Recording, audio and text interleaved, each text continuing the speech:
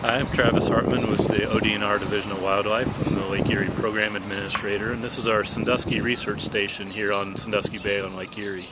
We actually have two offices. We have one at Fairport Harbor, which is east of Cleveland, and we have the Sandusky office here. And out of this office, we primarily work on the Western Basin. We work out on the open waters of the Western Basin, pretty much from Toledo to about Vermilion.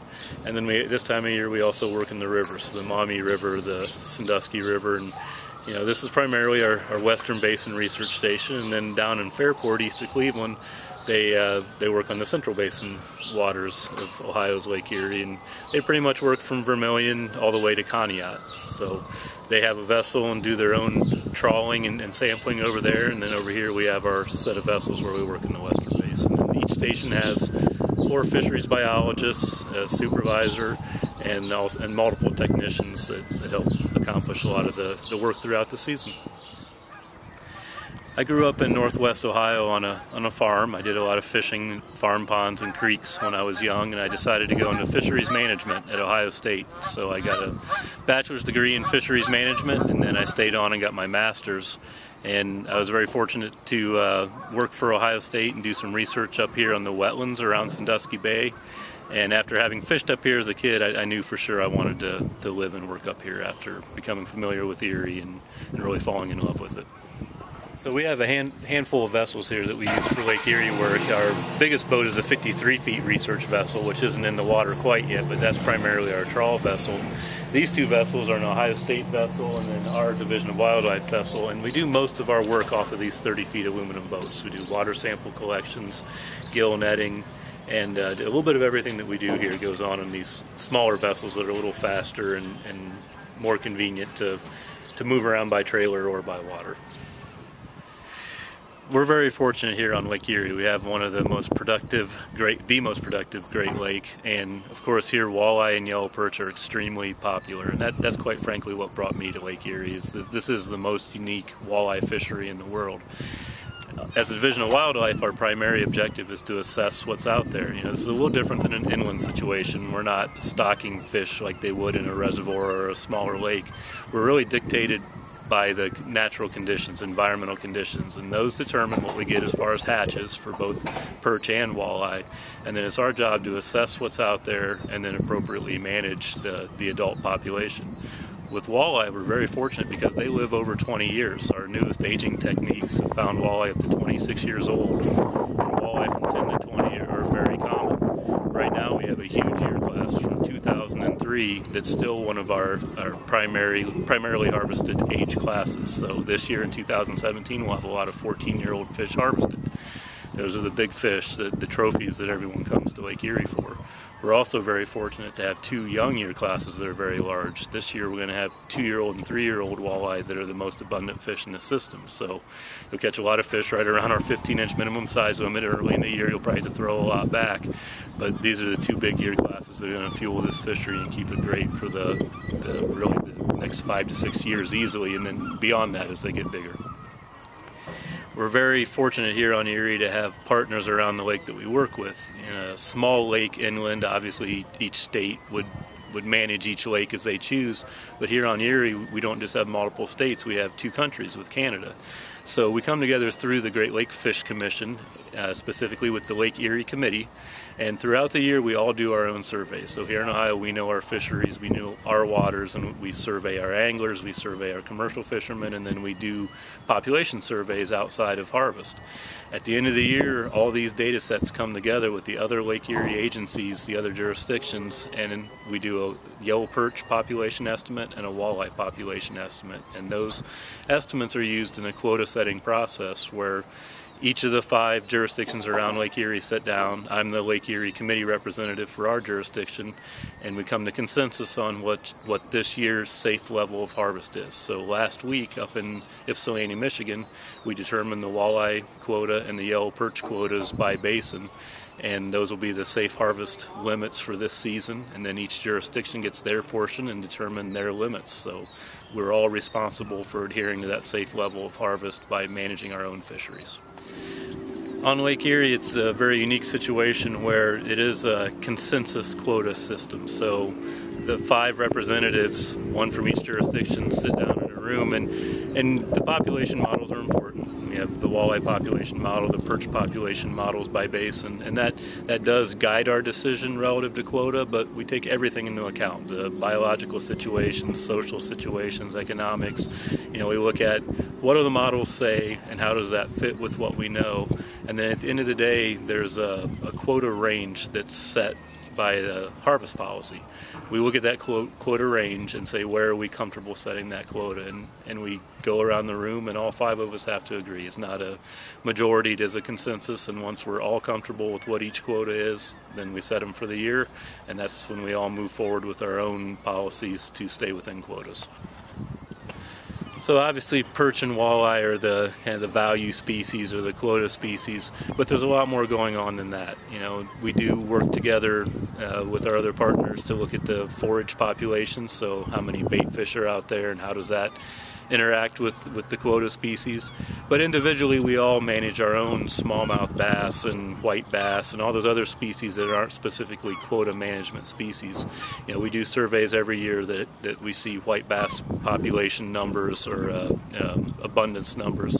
We also have a big creel survey, an angler survey, where we specifically estimate how much of every species is both caught, released, and then harvested too. So we have a data set back to 1980 that's angler harvest in Ohio waters of Lake Erie for all species. So there's really a lot going on Lake Erie. There's a lot within each jurisdiction, but then it also comes together across the lake through the Lake Erie Committee to set annual limits. Obviously, Lake Erie's gone through a lot of change with human settlement and draining of the Black Swamp and all the wetlands in the Western Basin. It's interesting that back in the late 1800s, the #1 commercially harvested species were pike and muskie, assassins. And while they're still obviously present, we do still see some muskie, and at least early in the spring here in this area we see some pike. But that was the most abundant harvested species back in the late 1800s. And after the wetlands were drained and habitat changed, we saw a decline in those populations. And sturgeon were another very common fish in those times.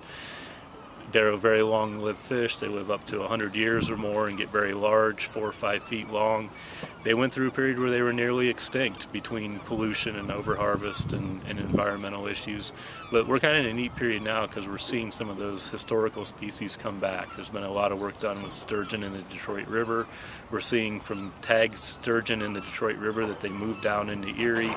Our commercial trap net fishery occasionally catches and releases sturgeon, so we have reports from that fishery. And right here off of Sandusky Bay is an area that we see a fair number of lake sturgeon that are caught and released.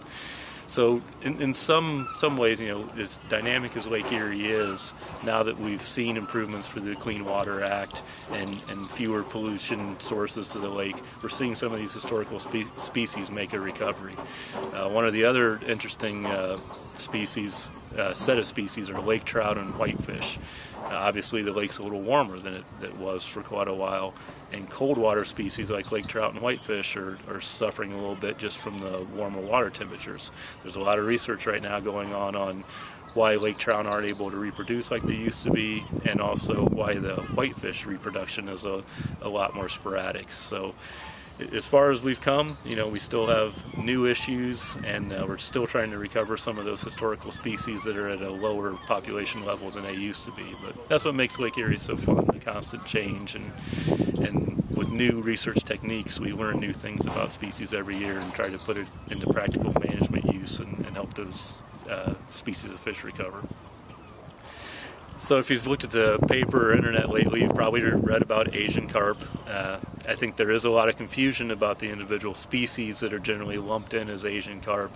So if you see the videos of leaping silver carp, that's kind of the big concern. The Mississippi River is full of silver carp and also bighead carp. And the big concern ecologically is that they're plankton eaters.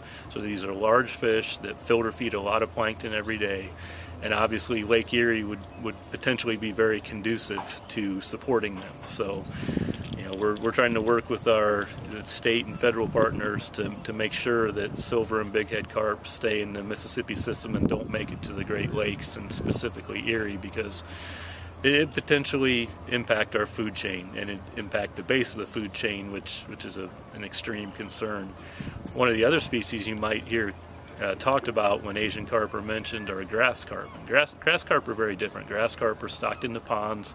People use them for vegetation control, and they have gotten into the Lake Erie system. So when you hear about Asian carp in Lake Erie, most likely it's grass carp, and it's a little bit of history. They've been here since the early 80s. We have positive captures and identifications of grass carp since 3 decades ago at least, and it is a concern. Certainly it's a non-native species. It's a vegetation eater, so it has the potential to impact habitat. And on Lake Erie, vegetation tends to be annually very different. Water clarity conditions, environmental conditions can actually dictate how much vegetation there is out there. But now we have this species that's been in the system that potentially eats and modifies the vegetation. So when you're reading stories about Asian carp, make sure you read through the details to find out if we're talking about silver carp, bighead carp, or grass carp. Grass carp are here. We do see them with some regularity. The silver and bighead carp that are in the Mississippi River are not here. We've not ever sampled a silver carp in Lake Erie. So very different threats and different issues. Make sure you do some research when you're reading about Asian carp, because there is confusion about which species is which. This is actually a current profiler, an ADCP instrument that this will sit on the bottom of the lake near the reefs, and it has onboard logging and a battery pack.